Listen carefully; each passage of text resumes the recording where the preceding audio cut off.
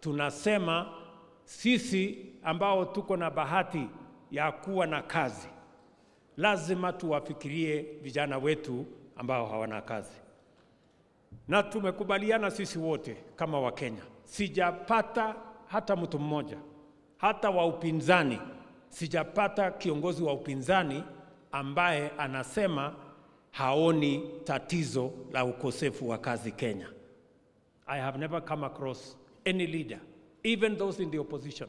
We agree, all of us, on the subject of unemployment in Kenya, and that we must have a deliberate plan on how to sort out unemployment.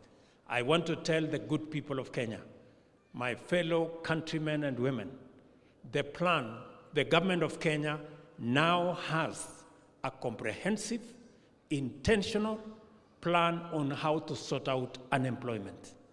Apart from digital jobs that we are going to spread across the country on matters around our ICT hubs, we are also working on agricultural aggregation and industrial parks that will provide for us value addition, agro-processing jobs across the country.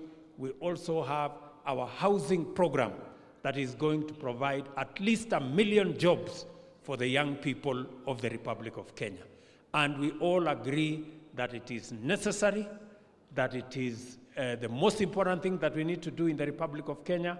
And I want to say we have a plan on how to sort out the millions of young people, our own children, the children of the Republic of Kenya, 800,000 who come out of schools and colleges every year.